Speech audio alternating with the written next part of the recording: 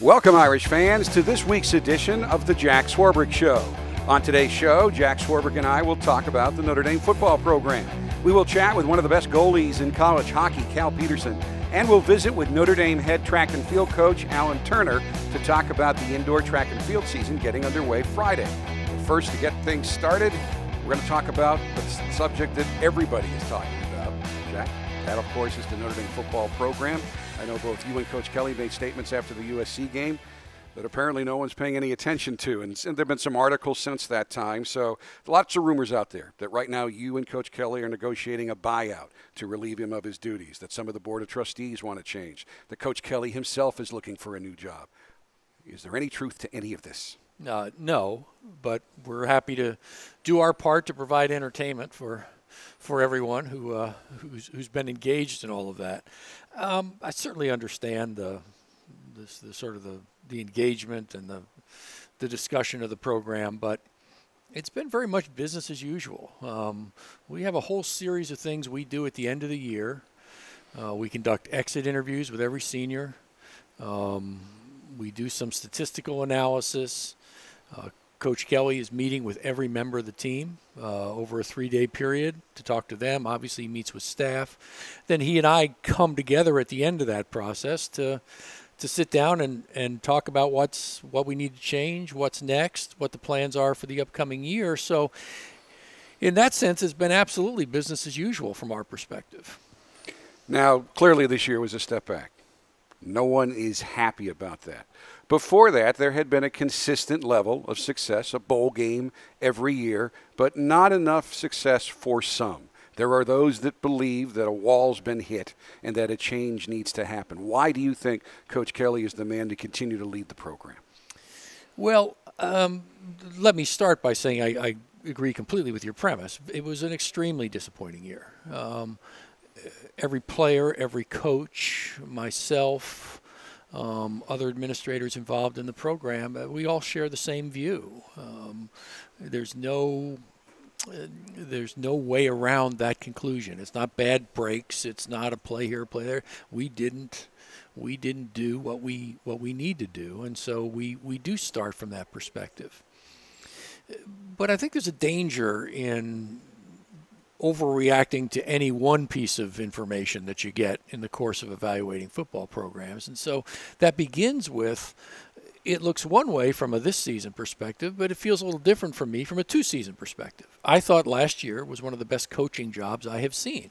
And I've been around elite level coaches for 35 years now.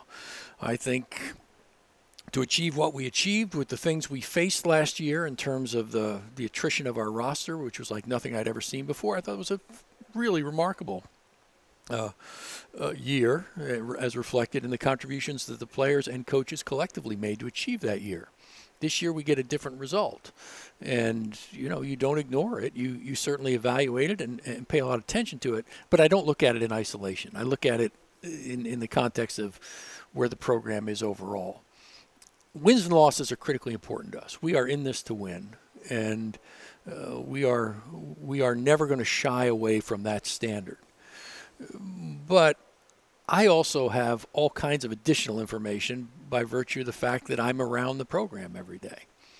And I've said this publicly many times, but for all the disappointment of this season, this was one of the more remarkable teams in terms of its identity that I have been around. No matter how difficult this season was, this team, led by James and others, demonstrated a bond and an approach to the game and an enthusiasm and a willingness to practice and a relationship with the coaches that is what you want to see in a program. So that's not a substitute for winning, but it is among the other things I look at.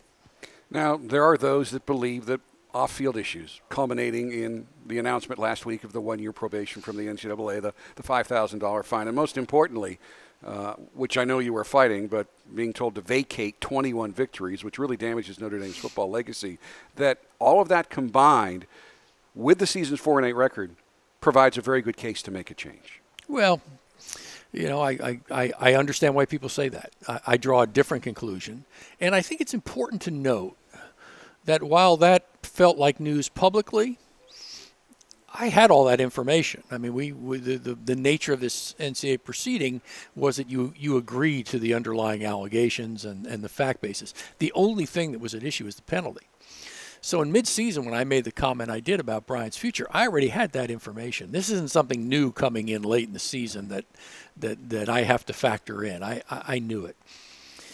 Substantively, two things in response to that. One is the university's view on the appropriateness of the ruling. We've stated in publicly, and it's not Jack Swarbrick, it's not athletics. The university thinks the approach here was wrong. We're going to appeal it, and we're going to appeal it principally because, not because of the loss of football victories, but because we believe it's inconsistent with the academic autonomy that a university ought to have, and that's the issue here.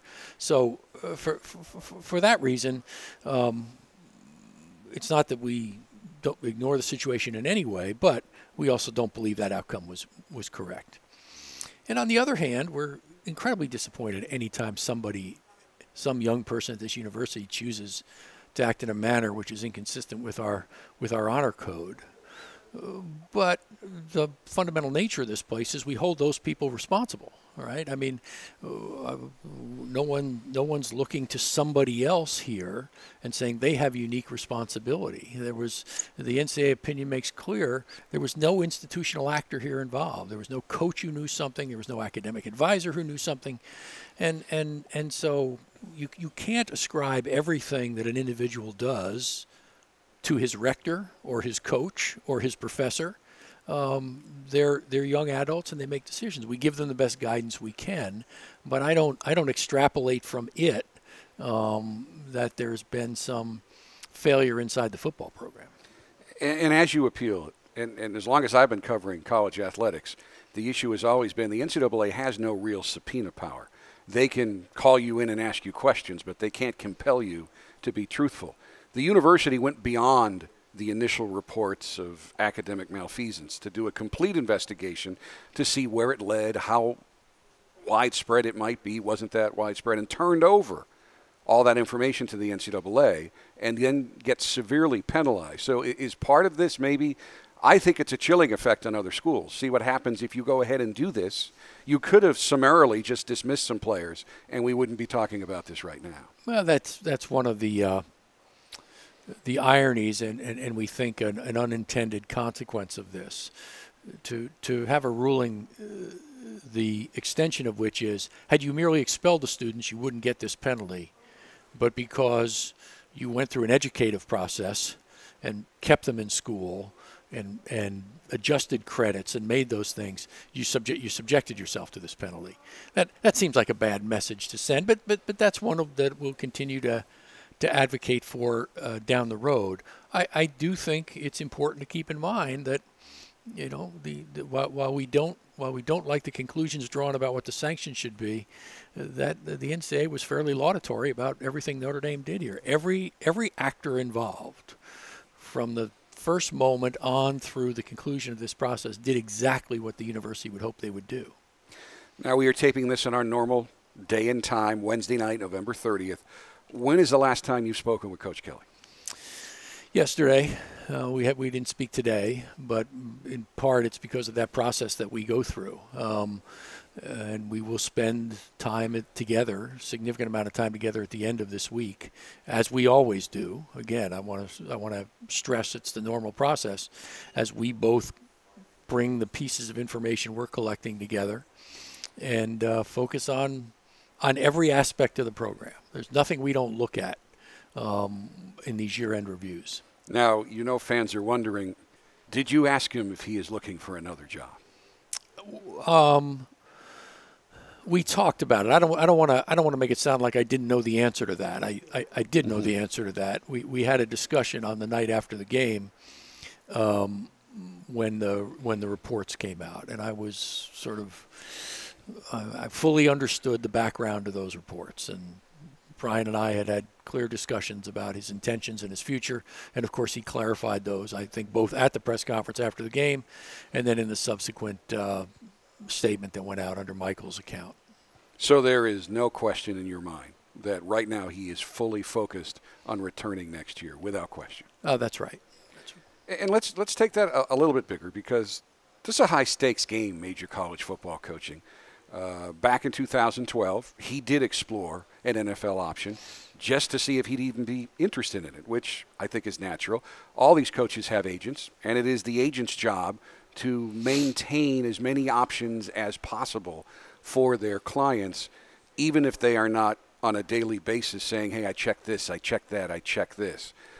So we talked a little bit beforehand. You're not necessarily all that concerned if someone's agent, whose chief goal and chief responsibility is to make sure that he always puts all options on the table for his client, continues to do that up to a point. Yeah, what I want is the information.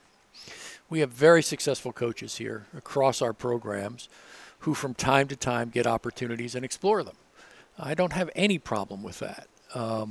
Now, again, I want to stress I don't think that's happening at the moment. I'm confident it's not. But, yeah, that never bothers me. And I want to know that I'm fully informed. And sometimes, as your question suggests, it really doesn't involve the coach. It involves the coach's representative doing what representatives do. I'm not going to go into the details of what was reported here and what version of that I think that it is, or I know it to be here. But the point is, it's on both sides, both what agents do and what coaches report to me are pretty normal course of business. You are not just the director of athletics here. You're the vice president, a vice president of the university. You're an officer of the university. Have you gotten any pressure from the board of trustees in terms of Coach Kelly's future? No, it doesn't work that way here. I mean, I know people like to write about it that way. And every coaching issue around the country, somebody will write, a group of boosters or trustees have gotten together and are going to pay for the buyout and all that. Just that's not how Notre Dame operates. Father Jenkins is the CEO of this enterprise, and he is firmly in control of everything that goes on here. I have an athletic affairs committee of the board of trustees that has a chairman that I seek counsel of and spend time with, and the communication all sits there. The only people I'm ever likely to talk to about business issues are Father Jenkins, John F. Graves, the executive vice president of the university, the chair of the board of trustees, or the chair of my advisory council, or the athletic affairs committee. That's it. It doesn't happen otherwise. You and Coach Kelly are meeting again on Friday. He himself has said there'll be some staff changes made. What kinds of changes do you think need to be made, or is that a question you need to answer after that meeting on Friday? Oh, I certainly have some views, but I'm not going to discuss those publicly. I mean, Brian and I'll share our views. We've already done a lot of that in communication this week. But I think we have a very talented staff of committed coaches and broader staff in the program. So I don't anticipate wholesale changes. We obviously have a decision to make relative to the defensive coordinator, and a lot of the other things will flow from that decision. Some may smile watching and listening to this, but one thing I've noticed with Coach Kelly and observing him closely since he arrived here is he is somewhat flexible for a head football coach in the way he does things, in some of his strategies, and in some of the way he uses players. Because a lot of people have this image that he's absolutely rigid. But that said, are there things that you think need to be done in terms of changing the way the program's run right now? Or does that fall in the same category of the last question? It does, but I would say there hasn't been a year where I haven't had that view. It's part of the self-evaluation. When we were 12-0 and went to the national championship game, I had views about things that I thought we ought to consider doing differently, and we will have those this year. Again, it's not out of the norm. It's done in the context of a more disappointing season, and many ways the most disappointing since I've been here.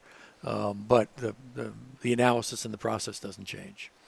So the most disappointing since you've been here, but in the big picture, bad year, but it's not indicative of where the program is heading. Yeah, that's the point I always try and make in these conversations, that I'm looking at the program. Wins and losses are a huge indicia of where the program is, but it's not the only one. More important to me, frankly, is the experience of our students and my interaction with them and what their relationships are with the coaches and what the environment is for them, and are we meeting their expectations. Now, we clearly didn't meet their expectations competitively this year because they want to win too. But on many of the other things, the program elements are in good shape. I don't want to do anything to minimize the disappointments, whether they're competitive or unacceptable behavior in the last game at USC by one of our players, obviously, which just is not acceptable, isn't okay. The disciplinary issues we had to deal with at the front end of the year. None of those things are acceptable. All of those go into the evaluation. But those are the only ones that sort of get the public scrutiny, right? I'm dealing with the other 120 young men who are, for the most part, like my co-host James, doing everything right, making every right decision, having a really positive experience. And you gotta look at it all, not just isolated elements of it. You're a class of 77 graduate. I got on 76. 76. I got onto campus in 82. And this is a much different university now than it was then. It was very good then. Thanks for pointing out you're younger than me. Go ahead. But you look younger than I do. Now it's elite. It's one of the top 20 universities, period, in the country. #1 undergraduate business school in the country.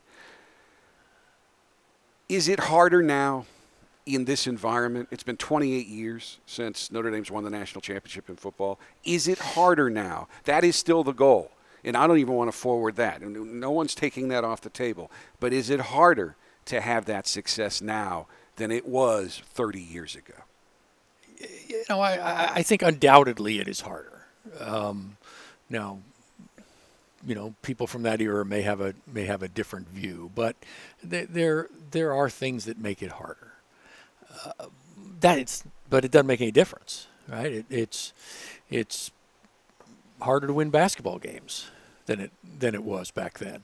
It's harder to do a number of things, but that we don't treat any of that as an excuse or reason to have different goals. And so I sort of embrace that. It's some of those things that you might view as obstacles are ultimately the things we have to offer young people. It is the eliteness of the institution and the quality of the education. And so you can't say it's an obstacle and then talk about how great it is, because it helps you. And that's the way it is. I wouldn't trade anything for the circumstance we now compete in. I think it is exactly what it should be. We have to do a better job with it. That's all. Every coach who has been hired to be the head coach here since Lou Holtz left to now had significant success at some level, at the major college level, at some level, somewhere else. Why do you think that right now, at this point, through that 28-year period from the time Notre Dame last won the title, and I guess we should move it up to when Coach Holtz left, that this program is closer and continues to get back to the level where everyone on this campus, everyone involved with the university wants it to be, and that is to win another national championship? Well, I can't say that it's closer today than it was this day last year, but I think the pieces are all there. And, again, that's what I focus on. Do we have sort of institutional obstacles, environmental obstacles that are going to keep us from getting there? And I just don't think we do. I think we can absolutely achieve that goal again. And frankly, the current program has offered that evidence. If there's one thing that bothers me about the analysis, it's the discounting of getting to the national championship game. The results of that game were not what we wanted. It was a bad performance, and every player who participated in it will tell you that they were disappointed in the performance. But going from that bad performance in that game to a discounting of the entire season that got us to that game, I just don't subscribe to. This coach, this program's been to a national championship game. Last year, under extraordinary circumstances, they were positioned to be in the playoff again. The last 3 weeks didn't help us get there, and we, so that was the consequence of it. We were right in the mix, and so we've offered our own evidence that you can do it. I would argue Stanford's offered pretty compelling evidence that you can compete at that level. So the pieces are there. We've demonstrated that they're there. We just have to fix what we didn't get right this year and move on. You know that Brian's going to have to deal with next year that his seat is hot. That's what everybody's going to be talking about. So what has to happen next year for this team to have a successful enough season that you are comfortable that this regime continues beyond next year? Oh, I'm not heading down that road. I think that's there is no standard. There is no saying it has to be this, because you don't know the circumstances of the year. I mean, you've seen programs that lose 3 quarterbacks in a single season, right? Well, that would have an impact on your evaluation. So there's no magic number. There's no magic outcome. I'll engage in the same process next year that I engaged in this year, and the same analysis. I may be much less likely to say anything next year publicly, because when I said it this year, it came back and bit me in the butt. And so I'm probably not inclined to ever comment again on a coach's status. But I think that's an important answer, because many observers will try to do that at the beginning of the year. Many have discounted some of the circumstances of the prior 2 seasons, because the season before last had what we thought was an incredible number of injuries before it was surpassed last season. Right. So these are all factors that are involved in how you evaluate this program.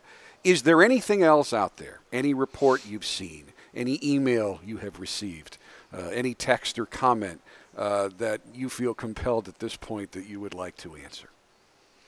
No, other than to say, as challenging as it can be, I do read all those things. I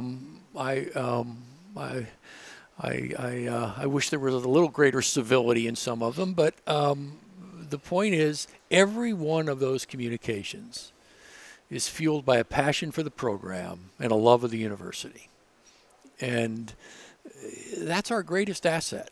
And so I do care about those views and what people think. They don't affect my view, because I have to look at the objective information of every element of the program, not just one, and I'll continue to do that. But no one should think that we don't understand the mood or don't pay attention to what people say. We do. We care about it.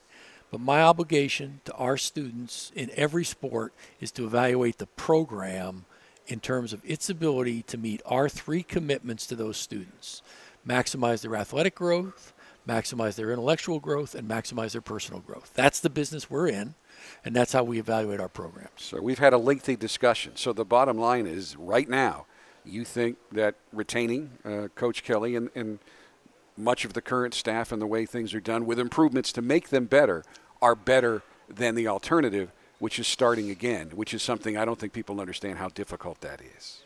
Yeah, the only thing I'd say in response to that is I'd sort of take the right now out of that. I expressed that view 2 months ago. You don't express that view unless you've made an evaluation and made a decision. I wasn't saying it cavalierly. When you make that, you've got to say, what if the rest of the season doesn't get better? Am I still prepared to have this be my answer? And there was, I know there was some media frustration that I wouldn't address this topic again. I'm not doing that. I did address it, and I addressed it publicly. And I did that with careful consideration. As I said, I knew the NCAA information. I didn't make any assumptions about the year getting better competitively. So I had the information then that I needed. And if you get in the business of then reaffirming it every week, you create an untenable situation. And so that's why I let my statement stand. I wasn't avoiding giving anyone an answer on this topic. I had given the answer. And the passion of those fans that you talk about, much of it's very visible on social media. So for those now who are actively on standby for a coming announcement or change, they can stand down. they should just be rooting for Notre Dame basketball right now. Two great undefeated teams, and I hope all that passion and energy goes towards rooting our basketball teams on to a really successful season. I know I'm enjoying that. Jack, thank you very much. We're going to come back, get our student athletes in here, and Cal Peterson, one of the best goalies in the country, will be joining us here on the Jack Swarbrick Show.